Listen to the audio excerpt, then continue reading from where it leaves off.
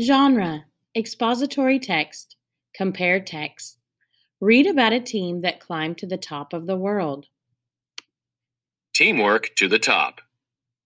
When Jordan Romero was 9, he saw a painting of the tallest mountains in the world. Jordan set a goal to climb each one, but he had a problem. He could not do it alone. Jordan knew what would solve his problem: a team to climb with him.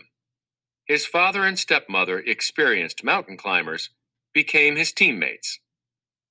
The team prepares. Before climbing, the team followed an exercise plan. They ran long distances while wearing heavy backpacks and pulling tires. They developed strong bodies to prepare them for the tough climb, while forming strong bonds that would help them work together. At 13, Jordan Romero became the youngest person to climb Mount Everest. Getting to Everest. Jordan's team was ready for the dangers of exploration. Mount Everest is the world's tallest mountain. The top of Mount Everest is higher than some planes fly. At the top, there is little oxygen to breathe, which is a problem for climbers.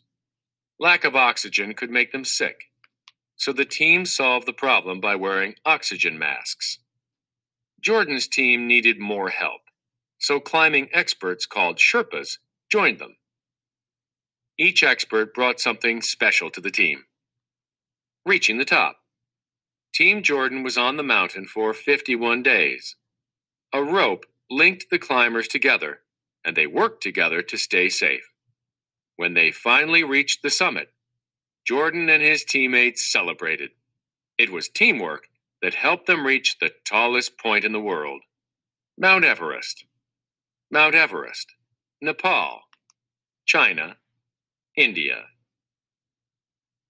Make connections. Why was teamwork important for Jordan's explorations? How do teams work together to solve problems?